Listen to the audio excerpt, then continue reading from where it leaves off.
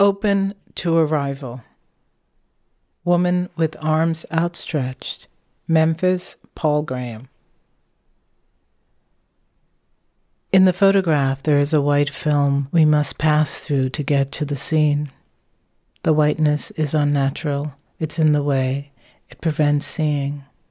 I am thinking about what it means for whiteness to prevent apprehension, to soften the edges of an image, as in memory. The filter acts as a kind of cataract. Who is not seeing? Whose vision is blurred? There is a black woman at the center of things. The more one looks, the more the photograph's framing causes one to focus on the woman who lives beyond, or is it inside, the whiteness.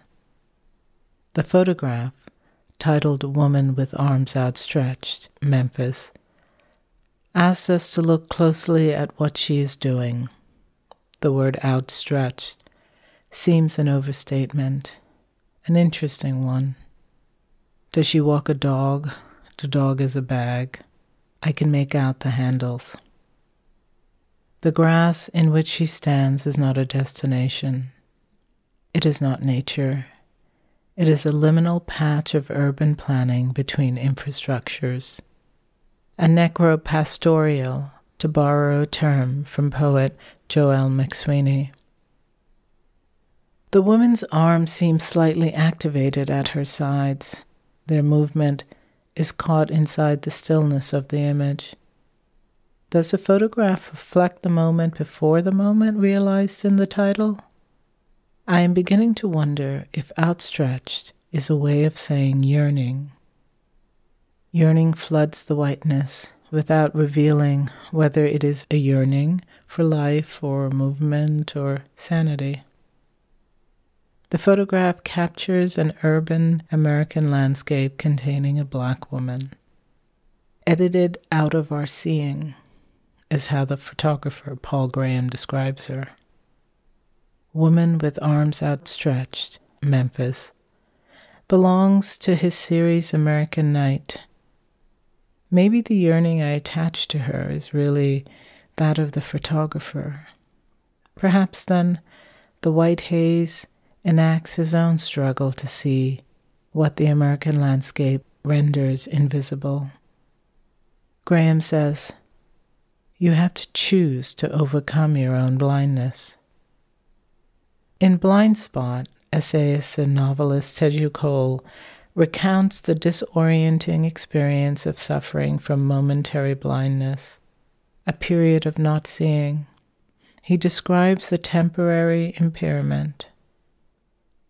When I woke up, there was a gray veil right across my visual field of my left eye.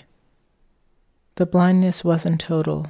I could see around the lace-like edges of the obstruction, and there was no pain. In his essay, Cole's blind spot is not only physiological, it is a metaphor for the ways in which the lens of white-dominant spaces and communities often occludes the needs and bodies of people of color. The essay positions this disruption of sight as a looking backwards in time. Am I stumbling alone and almost blind down a quiet street in an unfamiliar town? The sun was as strong as an hallucination. The houses were brightly painted, crisp against the sky, making the whole street a collage, foggy in parts, clear in others, grainy in the distance, so that all of a sudden I was no longer in the present at all, but back in the era of the earliest photographs. The view seemed on the perpetual verge of vanishing.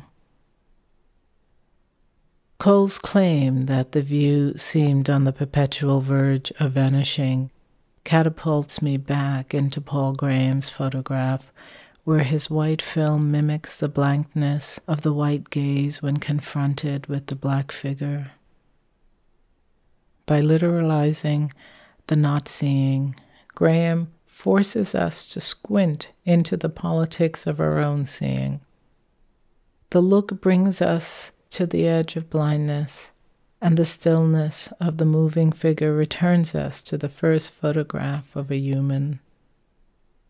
Deguer's 1838 daguerreotype captured a figure standing in the middle of Rue du Temple in Paris, his foot resting on a fountain, a boy. Though he's surrounded by people, none can be seen in the photograph because of the slow exposure time on the metal plate. Because they were in motion and he was not, he survives the exposure. He is made visible by his stillness against the landscape. I feel this too in Graham's image, which slows down the process of seeing for us, in order that we may better see ourselves seeing.